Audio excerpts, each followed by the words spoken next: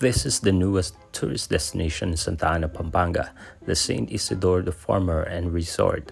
The resort is named after the patron saint of farmers, St. Isidore, and is the perfect place to escape from the hustle and bustle of city life. Guests can experience what it's like to be a farmer for a day, as well as enjoy their pool with hotel accommodation. One of the resort's unique features is the painting session at the Casa Pablo Cafe and Gallery. Guests can unleash their inner artists and create their own masterpieces while enjoying snacks and drinks.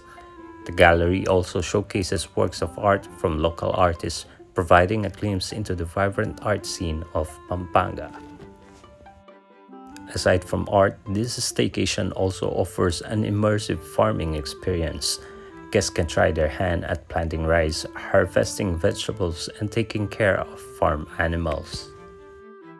This is a great way to learn about the local agricultural practices and gain a deeper appreciation for the hard work that goes in putting food on our tables. After a day of farming, guests can relax by the resort's 500 square meters design pool.